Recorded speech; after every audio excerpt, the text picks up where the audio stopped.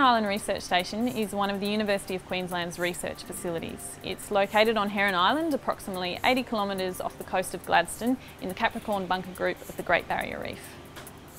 Coral spawning is reproduction on a massive scale. It's where corals have synchronised their spawning to occur on basically one night of the year. It typically occurs 5 to 7 nights after the full moon in November. And it's significant because it's reproduction on that scale, which is a rare and amazing thing. Heron Island Research Station is an ideal location for coral spawning research. We are located right on the Great Barrier Reef, so researchers can walk just a few metres from the research station and find themselves on the reef flat and be able to collect the coral colonies that they need for their spawning. They can then bring them back to the research station, and we have a large aquaria system that they can utilise to hold their coral colonies and coral spawn.